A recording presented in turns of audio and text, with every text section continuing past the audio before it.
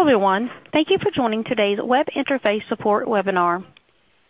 This series of webinars is for accountable care organizations, ACOs, and groups that are reporting data for the quality performance category of the Quality Payment Program through the CMS web interface for the 2018 performance period. These webinars will highlight important information and updates about reporting quality data and provide ACOs and groups with an opportunity to ask CMS subject matter experts the questions. During today's webinar, we will also share links to various resources and other information that will appear as announcements on your screen. Please note that these calls will only focus on reporting data for the quality performance category. We will not cover reporting data for the other performance categories during these calls. Now, I will turn it over to Lisa Marie Gomez from the Center for Clinical Standards and Quality at CMS. Welcome everyone, and thank you for joining us today as ACOs and MIPS groups prepare for CMS Web Interface Quality Reporting. Again, I am Lisa Marie Gomez with CMS and a subject matter expert on the CMS Web Interface. Joining me today are other subject matter experts who will share helpful information on the CMS Web Interface quality reporting and answer your questions during the question and answer session after today's brief presentation.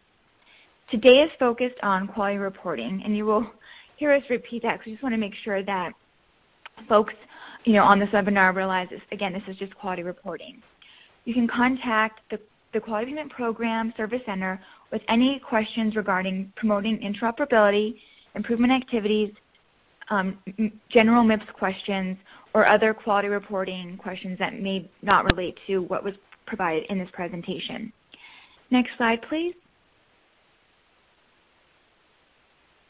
So today, before we start the presentation, we just want to go over this disclaimer. So information provided in this presentation is current at the time of publication. The information provided is only intended to be a general summary. We encourage ACOs and MIPS groups to utilize the source documents and other resource materials for a comprehensive scope of content. You can access the full list of materials via the links that are provided throughout this presentation. Also, for your convenience, we have provided the links in a pop-out box within the webinar. Please stay tuned for any communication from the Quality Payment Program, your Shared Savings Program, or Next Generation ACO model that is shared or provided throughout the CMS Web Interface submission period. Next slide, please. So as a reminder, and as you all know, the CMS Web Interface is now open for testing and will remain open for testing until Friday, January 18th, 2019. During the test period, you will be able to download your sample, practice uploading data, and using the application programming interface, or also known as the API, prior to the start of the submission period. The CMS Web Interface will be unavailable starting from Saturday, January 19th, 2019, through Monday, January 21st, 2019. During this time, all data that was uploaded during the test period will be deleted. The CMS Web Interface submission period will open for submission on Tuesday, January 22nd, 2019 at 10 a.m. Eastern Standard Time and will close promptly at 8 p.m. Eastern Daylight Time on Friday, March 22nd, 2019. Your submission will automatically be accepted at submission close. As a reminder, the CMS Web Interface is accessible using the sign-in link on the Quality Payment Program website. Next slide, please. Please mark your calendars. The next CMS Web Interface webinar will be held on Wednesday, January 23rd, 2019 from 1 to 2 p.m. Eastern Standard Time. For that webinar, topics will include Data Confirmation Report and Data Irregularities Report, Frequent Assignment and Sampling Questions, Prev 10 Overview, Frequent Measure Questions, and then also a Q&A session as we do with every webinar. Now I'm going to turn it over to Özlem Tassel for further information. Thank you. Thank you, Lisa Marie. Good afternoon. I'm Özlem Tassel. Today, I'll be providing a quick overview of the CMS Web Interface API. Next slide, please.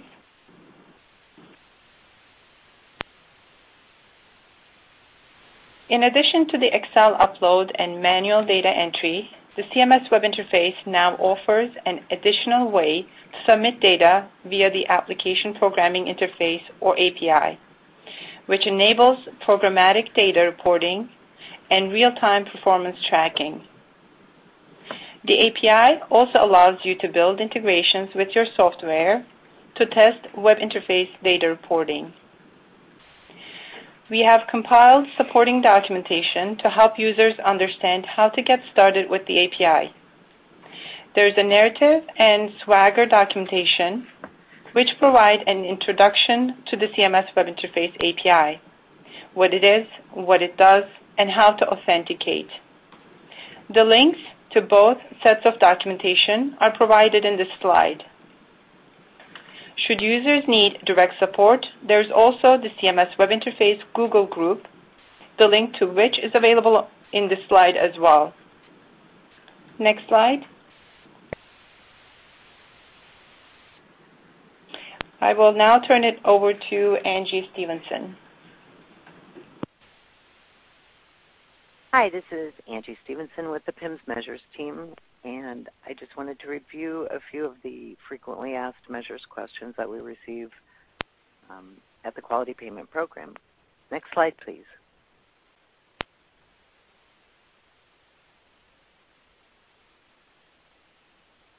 Question 1 is regarding the diabetes composite measure. And question 1 is, when you say the diagnosis of diabetes needs to be during the measurement period or the year prior to the measurement period, does that relate only to active diagnosis, or should we also look for a history of diabetes? The answer is CMS looks for an encounter with a diagnosis of diabetes in the administrative claims during the measurement year when populating the sample. When confirming the diagnosis for the patient in the sample, you look at the measurement year and 1 year prior. If the patient has a documented history of or an active diagnosis of diabetes, they would qualify for the measure. Next slide, please.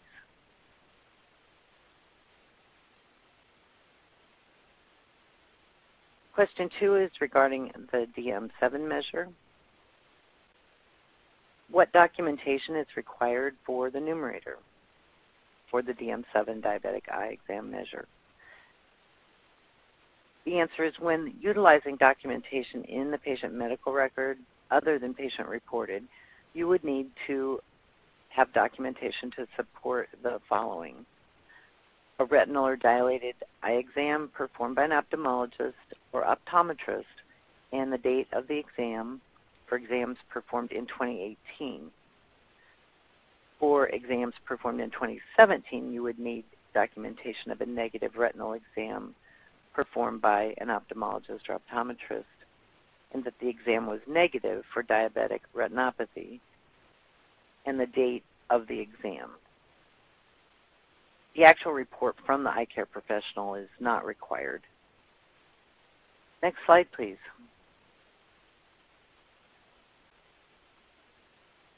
Question 3 is, we understand we can accept patient-reported exams.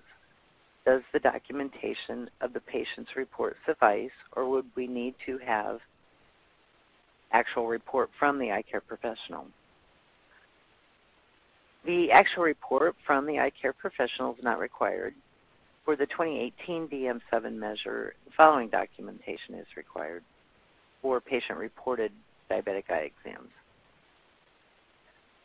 For diabetic eye exams performed in 2018, there must be documentation that the patient reported having a retinal or dilated eye exam by an eye care professional and the date, at least the year of the exam.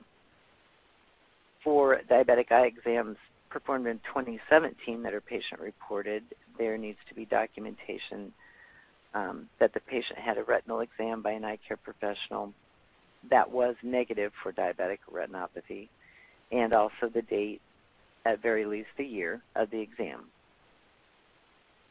Question 4 is, if our electronic medical record says diabetic eye exam, is this considered to be the equivalent to retinal or dilated eye exam? The answer is not necessarily. There are various tests done during a comprehensive eye exam which are recommended for diabetics.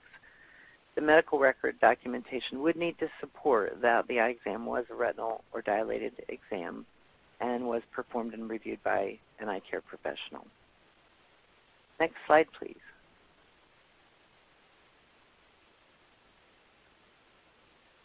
Question 5 is regarding the HTN2 controlling high blood pressure measure.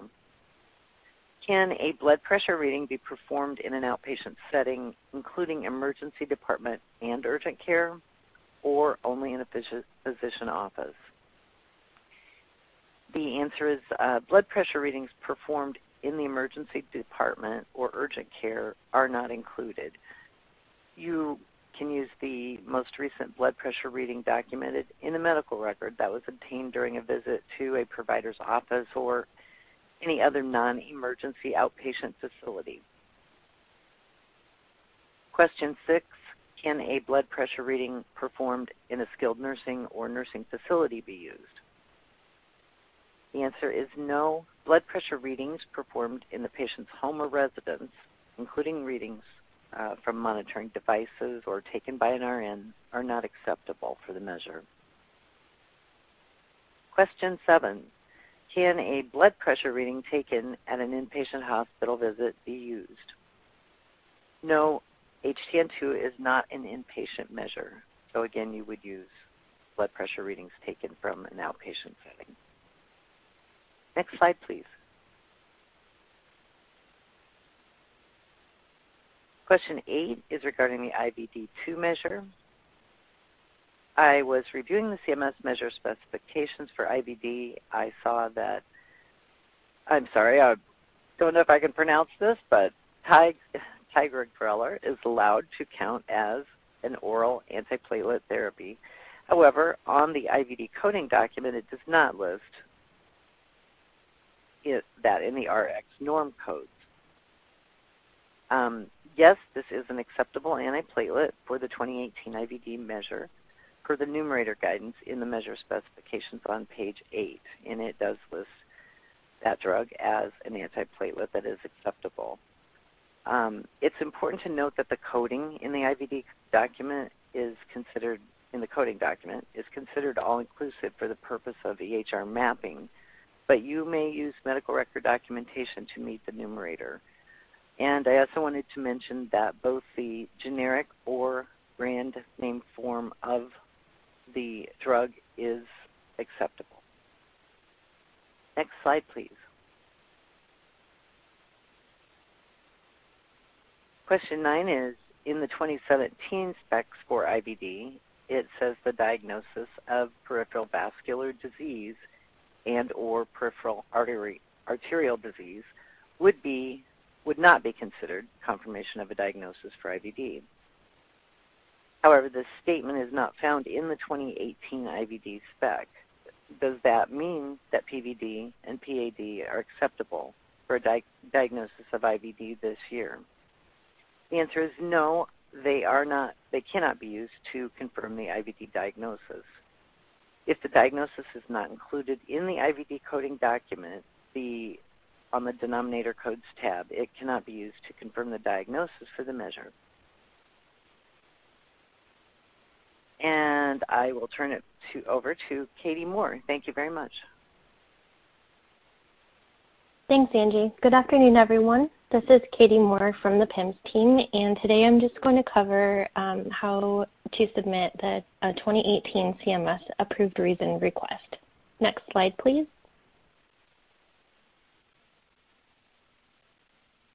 A CMS approved reason is a way to skip a patient attributed to a measure during denominator confirmation.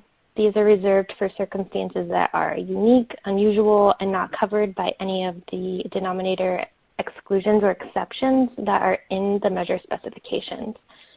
Patients for whom a CMS approved reason is selected will be skipped, and another patient must be reported in their place for the measure if available. We encourage everyone to submit requests as soon as possible during the submission period to allow for CMS review. It's important to note that requests sent after March 15, 2019 are unlikely to be processed prior to submission close. No other CMS-approved reason may be selected for the patient only when the request has been approved by CMS, and you will be required to enter the case number into the CMS web interface. Next slide, please.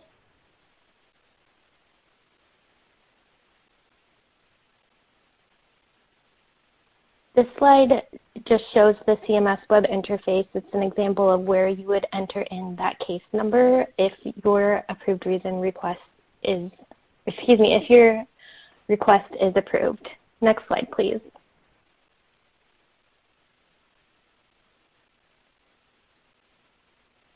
To request a 2018 CMS approved reason, we encourage you to send an email to the Quality Payment Program at qpp.cms.hhs.gov.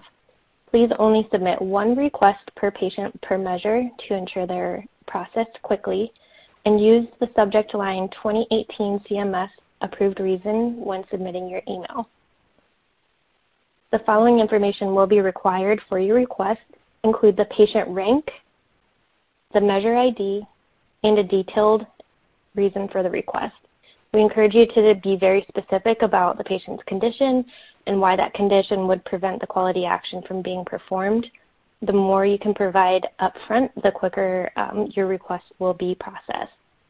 We also want to remind everyone to never include any personally identifiable information or protected health information in the request or in any follow-up emails. CMS will review the request and provide a decision, either approval or denial, in the resolution of the case. Next slide, please.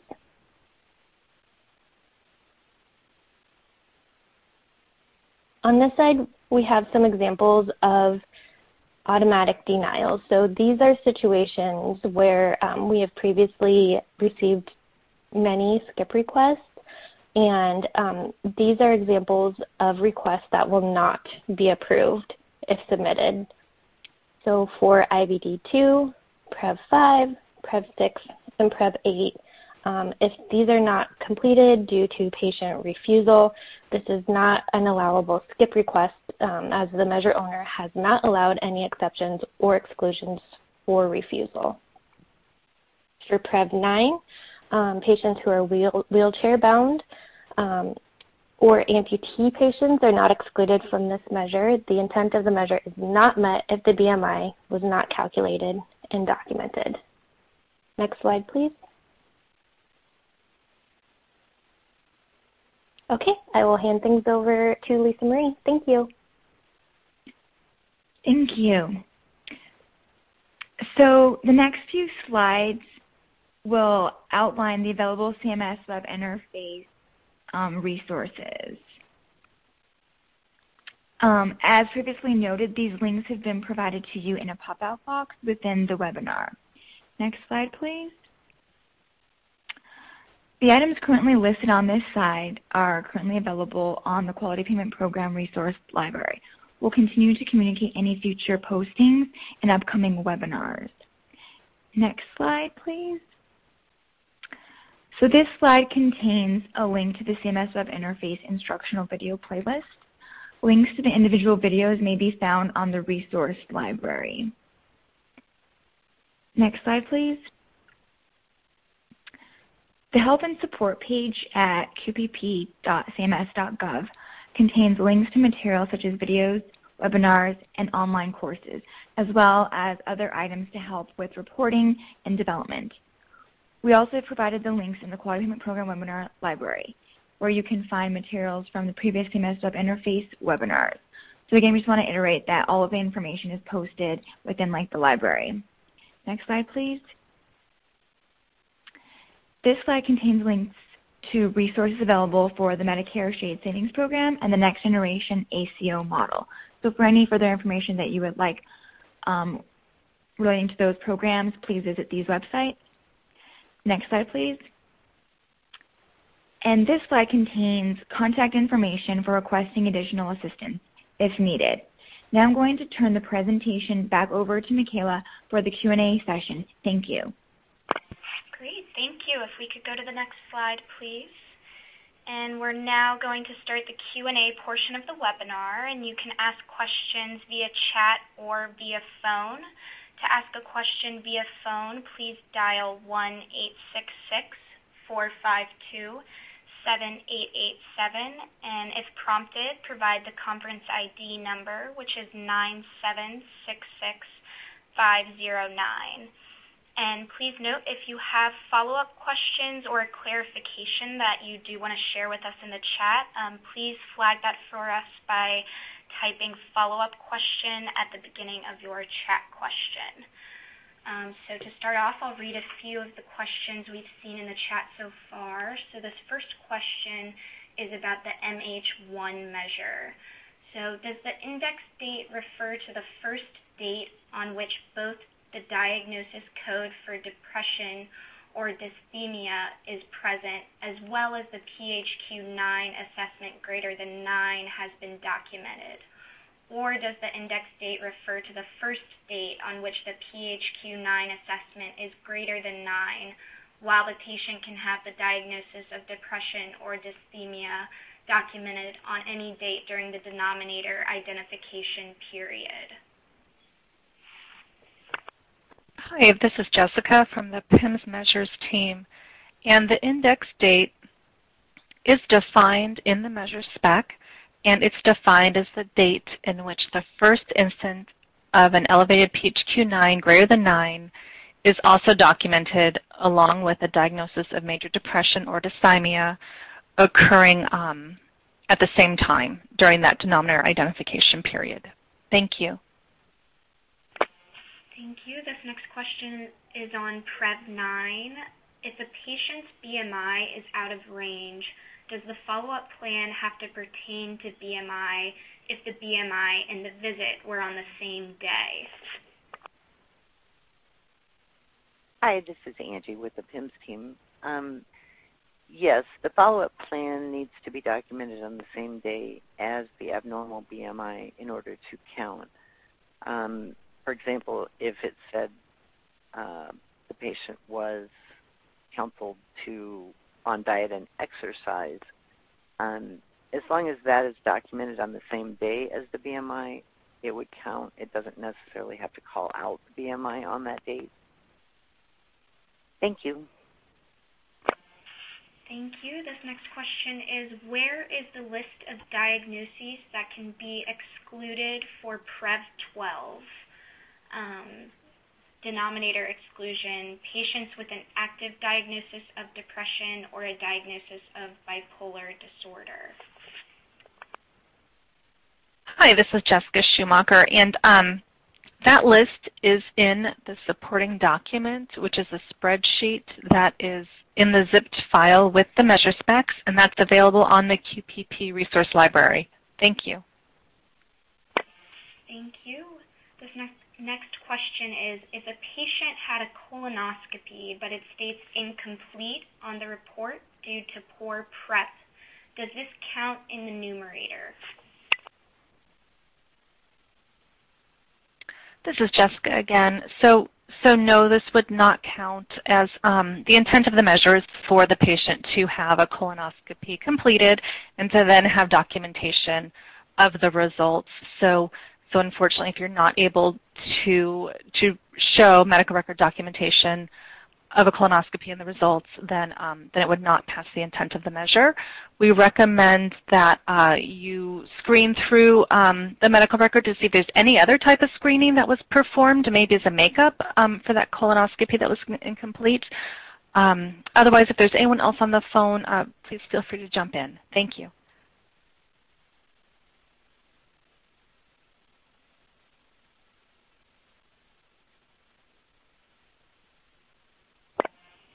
Thank you. And Stephanie, do we have anyone on the phone with a question?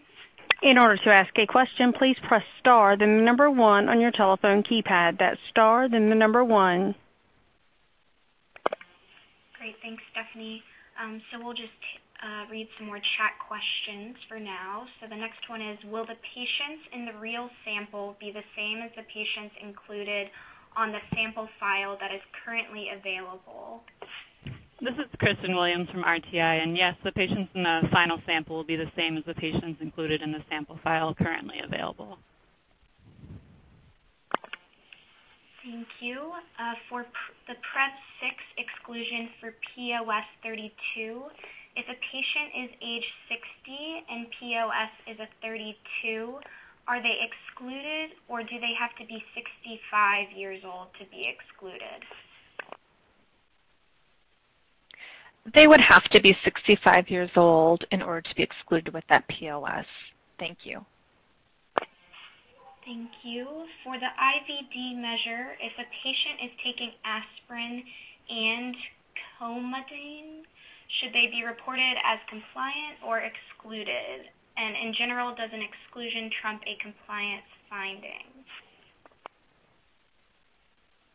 Hi, this is Angie with PIMS. Yes, the patient taking aspirin and Coumadin would be marked as a denominator exclusion. In general, an exclusion, yes, would trump a compliant finding as long as it fell into all of the criteria that was described in the measure for that exclusion. Thank you.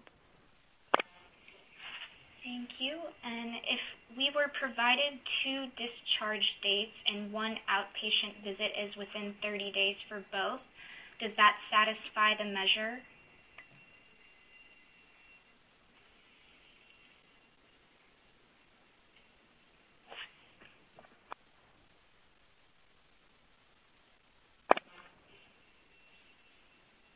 Hi, this is Angie with PIMS. I believe the answer to that is in the question and answers document that was posted on the library. I am just trying to remember how to quote that answer for you. Could you send that in as a question to the Quality Payment Program, and I can get you that answer in writing? Thank you. Great, thank you. And Stephanie, do we have any questions on the phone? We have a question from Marty Gens. Hi, thanks for taking my call. This is a follow-up question on the MH1 question earlier. We have some people who are interpreting the specs a little differently, especially with the use of the word and. The question is, does the diagnosis of depression or dysthymia have to be documented on that same date as the first PQH9 test that's greater than 9, or could it have been, like it states, active diagnosis, they could have been diagnosed 2 weeks ago, and now they're doing the test? Does that make sense? That does make sense. Yep, I'm pulling up the spec. This is Jessica from PIMS. So I just want to have that spec in front of me. So I know that, I'm running to the telehealth section. I know that there is an excerpt.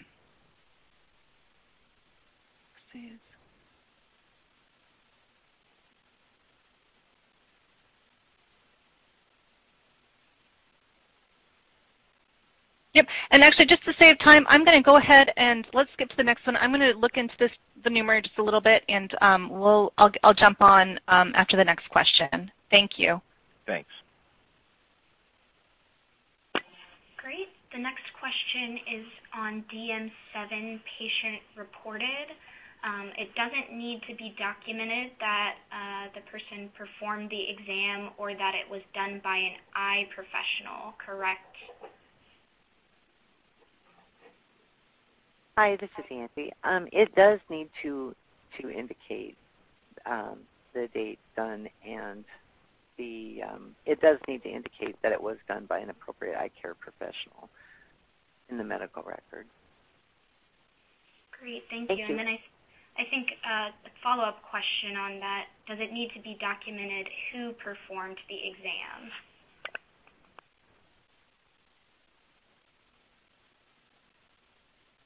It just needs to be documented that the eligible clinician that did the screening, that the patient did report that it was performed by the appropriate eye care professional the name of the professional themselves is not necessary. Thank you. Thank you. This next question says, is there any guidance around how to qualify for quality submission bonus points? Do all uploads have to be done via the Excel format, or can it be split between Excel and direct web interface usage?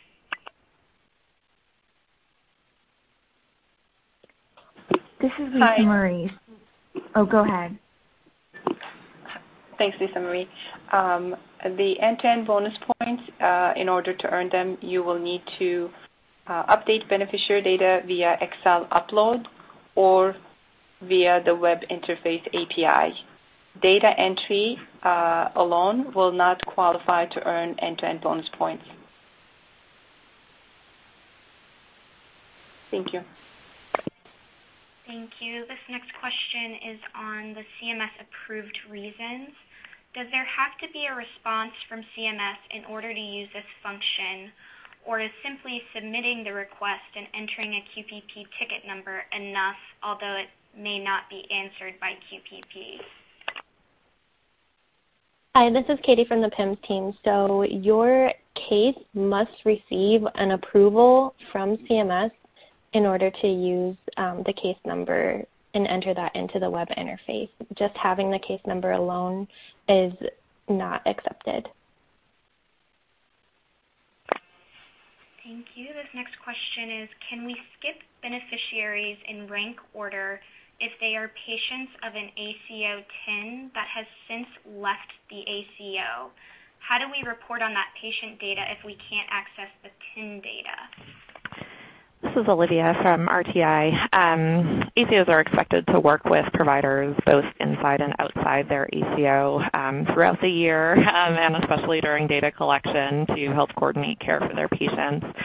In addition, because this PIN was on your ACO's participant list at the start of the year, it is still considered part of your ACO for the entire calendar year. And you're reporting on the behalf of the eligible clinicians in those TINs. So it behooves the TIN to assist in your reporting. Great, thank you. And Stephanie, do we have anyone on the phone with questions?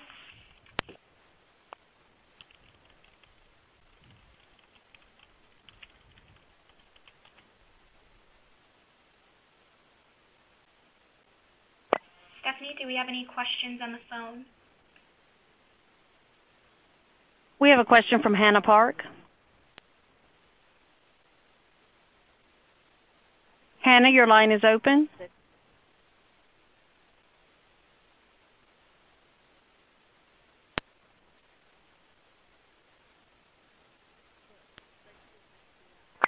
Hannah, are you there? Hello, can you hear me?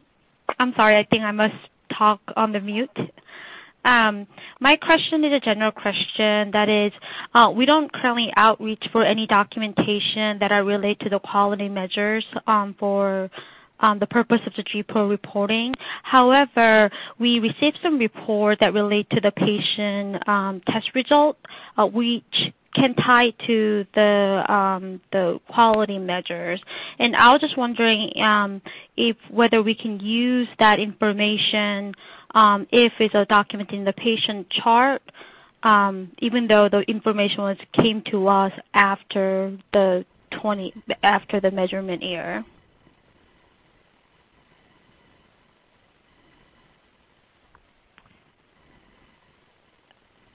This is Olivia, and Mary, feel free to jump in if you disagree, but if you wouldn't mind sending this question to the Quality Payment Program Service Center so we can provide a response, that would be great. Okay. Thank you. Great. So our next chat question is referencing question 6 that we had earlier on slide 11. So just a reminder, that question was, can a blood pressure reading performed in a skilled nursing or nursing facility be used? And so this person is asking, what if the provider sees the patient in a skilled nursing and the blood pressure is on a scanned progress note? Will that meet the measure?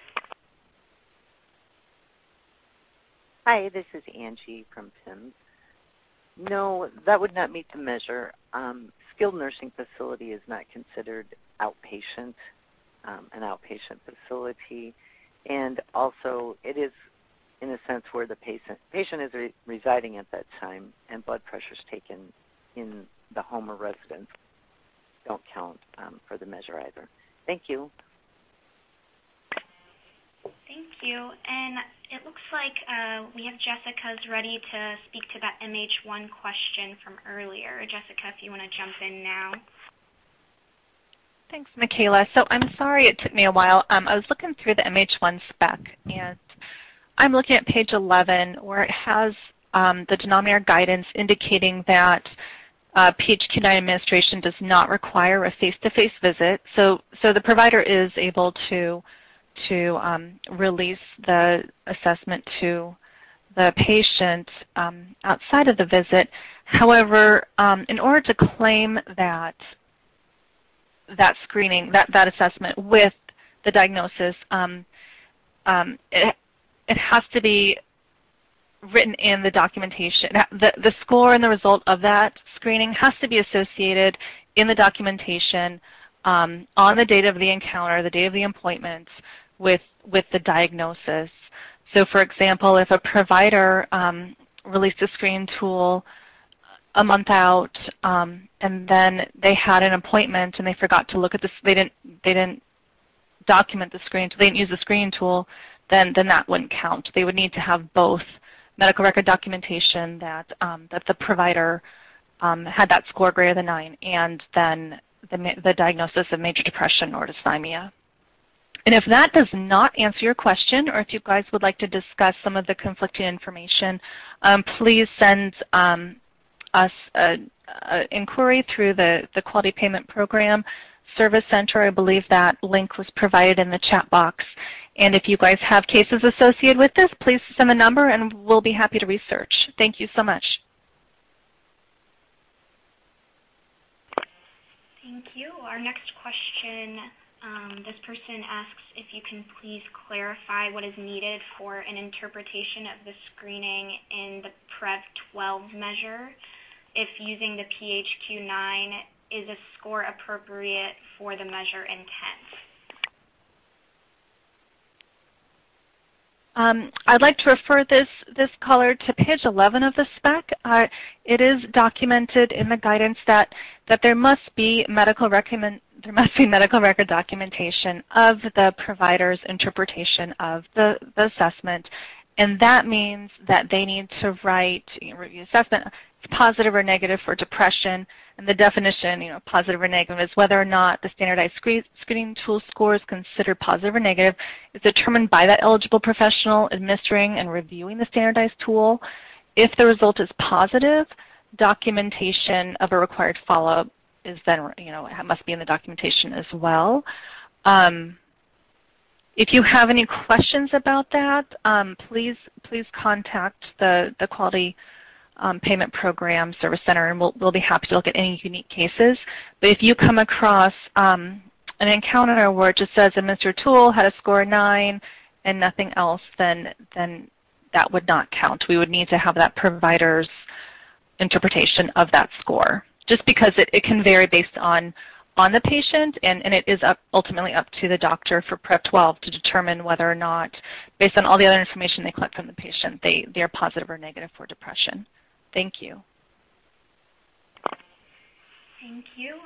This next question, this person asks to please confirm that any data downloaded via the web interface Excel on Friday, January 18th will be able to be uploaded on Tuesday, November 22nd after 10 a.m. and all progress made will be retained. And I think they mean January 22nd there.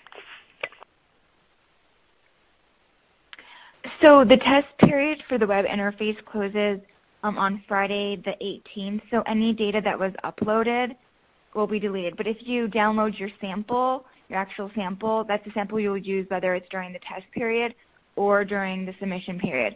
But as we noted, any data that you download in terms of reporting for patients will be deleted at the close of the test period. But starting at 10 a.m. Eastern Standard Time on the 22nd of January, which is a Tuesday, you can start uploading the data again to begin reporting for beneficiaries in your sample. Great, thank you. This next question is for the QPP upload. I noticed that when I upload my Excel file and the beneficiary ID type and provider 1 NPI type is blank. The file is still accepted and there are no errors. Is that fine?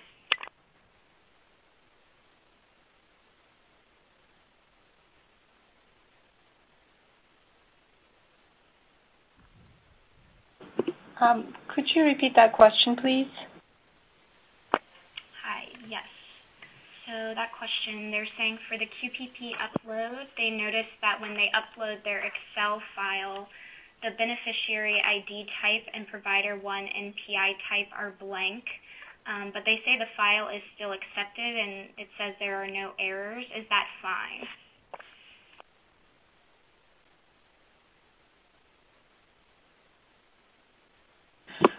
The provider fields are optional.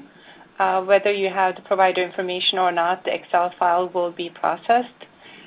If the upload file is missing the beneficiary ID, as a result of the upload, there will be an error on the screen. You can follow up to correct that information. But the rest of the file with the correct data should be processed and accepted. Thank you. Thank you. And I think Olivia has some more information on a question we recently read aloud, so I'll pass it off to Olivia now. Thanks, Michaela. I just wanted to add to an answer that I had previously provided about a TIN that had left an ACO mid-year. And while I reiterated that we do expect ACOs to work with providers inside and outside the ACO, and those TINs that left the organization are technically still part of the ACO, I did want to add that if after a concerted effort your organization is unable to access the medical record of the patients who are in that practice that left, then it would be appropriate in those limited circumstances to select no medical record not found. Thanks, Olivia. And Stephanie, do we have any questions on the phone? We have a question from Taylor Rogers. Hi. Our question is for MH1, does the denominator minimum of 248 apply still, or is there a lower denominator threshold due to the small number of members eligible for the denominator?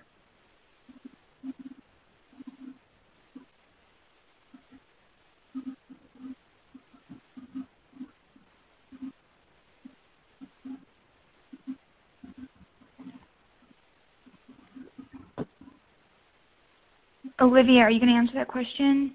No, I think that's for semantic fits. Could you please repeat that question? Yes, I was wondering, for MH1, does the same denominator of minimum of 248 apply, or is there a low denominator threshold due to there being a smaller number of members eligible for the denominator?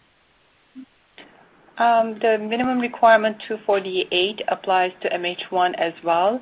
However, if you have less than 248 beneficiaries in your sample, you need to complete all the beneficiaries in order to complete MH1. You're welcome. Thank you. Our next question, this person says in their EMR they have access to medical information that their patients have received from other providers or facilities electronically. This functionality is available to the provider at the point of care. So just to confirm, are we able to use that information? And they say they're getting that from Care Everywhere. Are they able to use that info for any or all of their quality measures?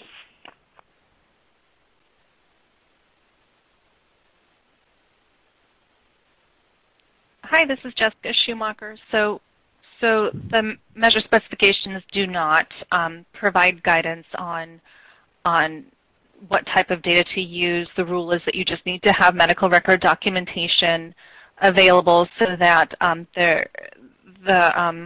the treating providers can have that coordination of care in which they understand the global issues and treatments that are impacting specific patient cases.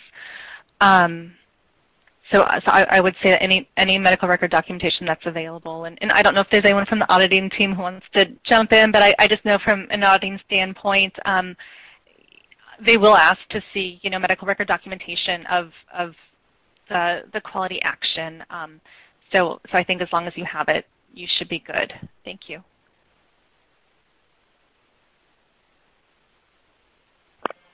Thank you. The next question is, what is the time frame to do testing for the web interface API?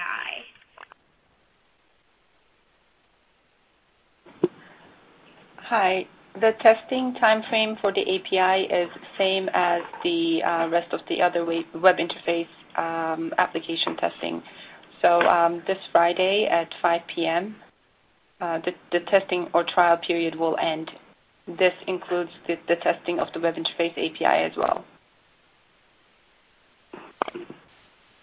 Thank you. This next question is, were there any format changes to the Excel workbook from the December sample patient list and the final patient list that were delivered in January?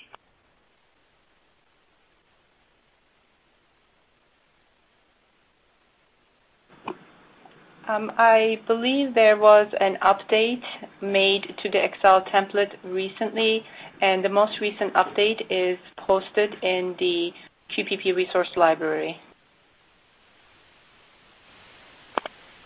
Thank you. This next question is, if we correct data manually via the web portal after uploading data using the Excel template, does that still meet requirements for end-to-end reporting?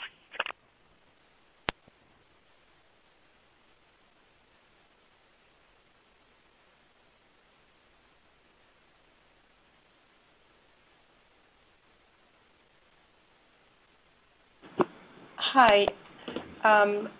As long as you update the measure via Excel upload, you will get end-to-end bonus points. You can use the Excel upload in combination of API or manual data entry. It doesn't matter in which order you make these updates, but the requirement is to use the Excel upload. Thank you. And Stephanie, do we have any phone questions at this time? We have a question from Darren Barnes. Thank you for taking my call. This is a follow-up on the PREV-9 BMI question. In the measure specs, it says for follow-up plan, the documented follow-up plan must be based on the most recent documented BMI. Many of our providers do a weight at every visit, whether it's a sick visit or a preventive care visit or annual visit or whatever, and having the most recent height in the EMR, electronic EMR, automatically calculates a new BMI.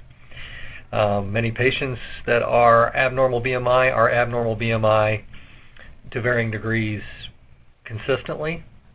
So as long as would it count if the most recent BMI, if we had at least counseled that patient on that BMI in the last 6 months, or does it have to be that most recent? Because it will always be their last visit, no matter what visit that is.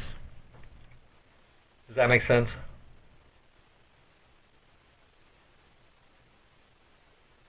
Hi, this is Angie from PIMS. Yes, that does make sense. I'm going to bring this back up here too. I think that I want to look up about the height and weight because you said it was the height that you had on record. Right. Our policy is the height is at least measured every 6 months. So if it was a height from 6 months ago, but the most recent BMI was a calculation from today's date, because they remeasured the weight, it recalculated the BMI.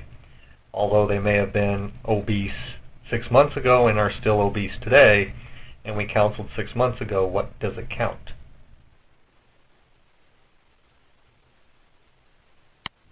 I get what you're asking. Thought there was something in here that did address that, and I'm sorry I can't put my finger on it at the moment. Yeah, I haven't been able to see anything.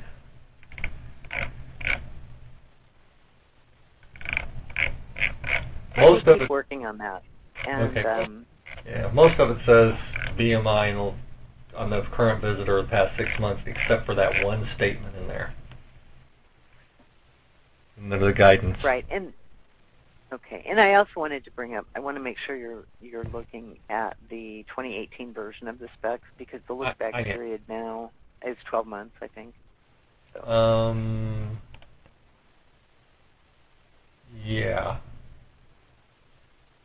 Okay, I'll look at that a little bit further, but yes, but it's still, I think, in the 2018 version, it still says must be documented with the most recent follow-up plan must be based on the most recent documented BMI under guidance. Follow-up plan guidance. Right, and I'm thinking if that is the most recently documented height that you have on record, and it was within the look-back period, that it would count. Okay. Then that BMI would be the most recent. Let me confirm that if. And I'll,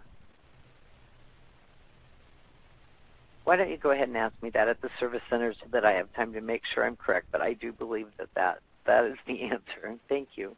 So you want me to submit a ticket then?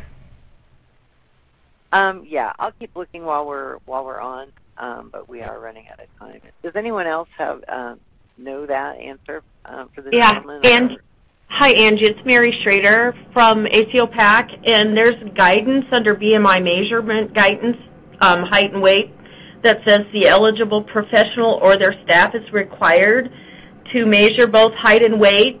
Both height and weight must be measured within the 12 months of the current encounter and may be obtained from separate encounters, and you can't use self-reported values. So you can put that separate.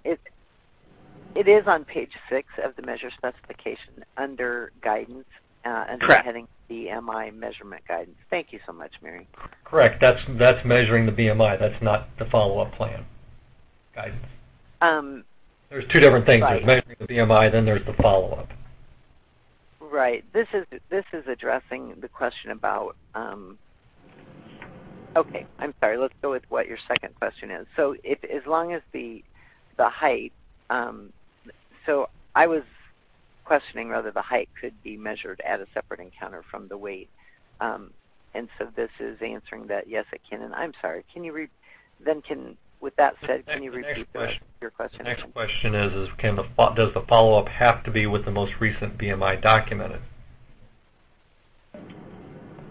So you look at the most recent visit first. Sorry, and if there is no follow-up documented at that visit with the abnormal BMI, then you can look back 12 months to find another visit with an abnormal BMI and a follow-up and documented, and then that would meet the intent. That answers my question. Thank you. And Mary, if correct me if I'm wrong.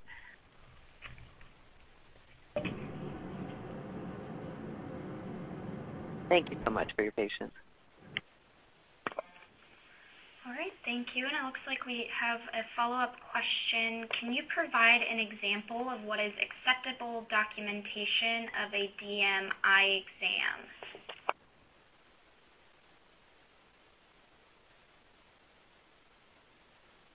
I'm sorry, could you repeat that, please? Yes. Can you provide an example of what is acceptable documentation of a DMI exam?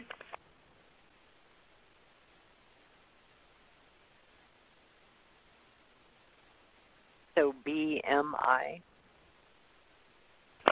DM. M as in Mary? Yes.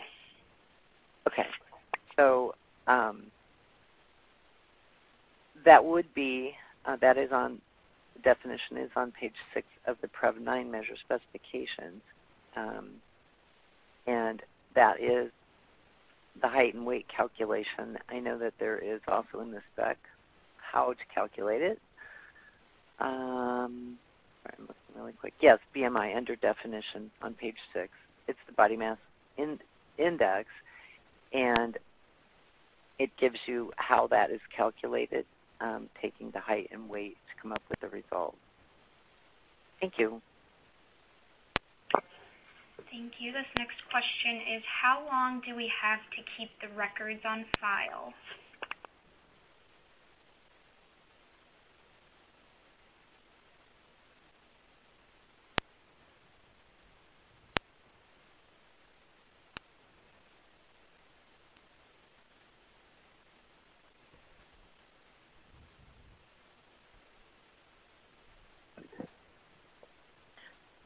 Is this an ACO question, or is it for audit purposes? Does it specify in the question? It does not specify.